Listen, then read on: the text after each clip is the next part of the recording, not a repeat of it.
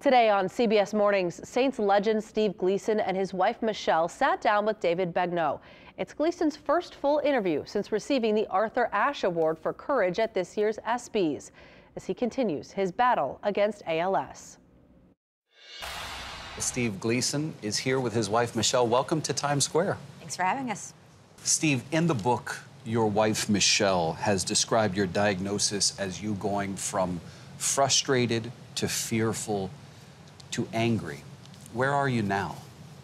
The readers will see that 13 years of living with this gnarly disease, and I'm over a decade past my expiration date, so I have the wilderness of fear tattooed all over me. Through the process of losing control of everything, the one thing that seemed to be at least somewhat in my control was my mindset. Where am I now, David? I like to think of ALS as something of a postdoctorate research project on being human. It's like I'm investigating what can people do to move from fear to freedom, from suffering to strength, from loss to love, or from hell to heaven. This body may be a prison, but my mind is free. That's beautiful, Steve. I mean, it's the profundity to your words are so deeply moving. Where are you on that question? I'm still frustrated, angry. It's difficult. I have not transcended all like Steve has, but I'm also able to move and talk and feel. I am proud of him for where he is, because I really can't imagine, being around it, I can't imagine being, having to do what he does every day, but being on the other side, I'm still taking care of the kids, helping with him, more in a real world, and wishing that he could do more for him, more for me, more for the kids. At the same time, so grateful that he is here with us and able to do all he does for us.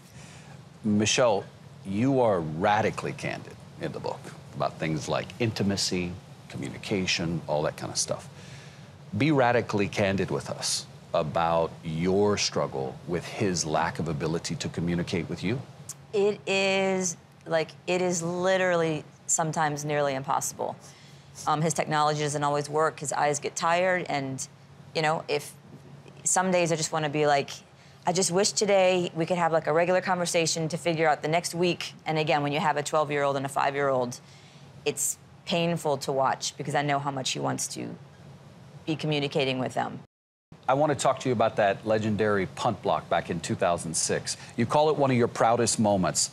I wonder what goes through your mind when you relive that moment from 2006. It was undoubtedly a phenomenon that was much more important than winning a football game. But I didn't realize just how much more until a text conversation with Brian Johnson. Brian is a former pastor from New Orleans who was diagnosed with ALS in 2020 and has become a dear and trusted friend. Brian asked me, "I'm curious, if you hadn't blocked that punt, do you think your reach and impact on ALS would be the same?" My answer was, if I don't block the punt, I'm probably not alive.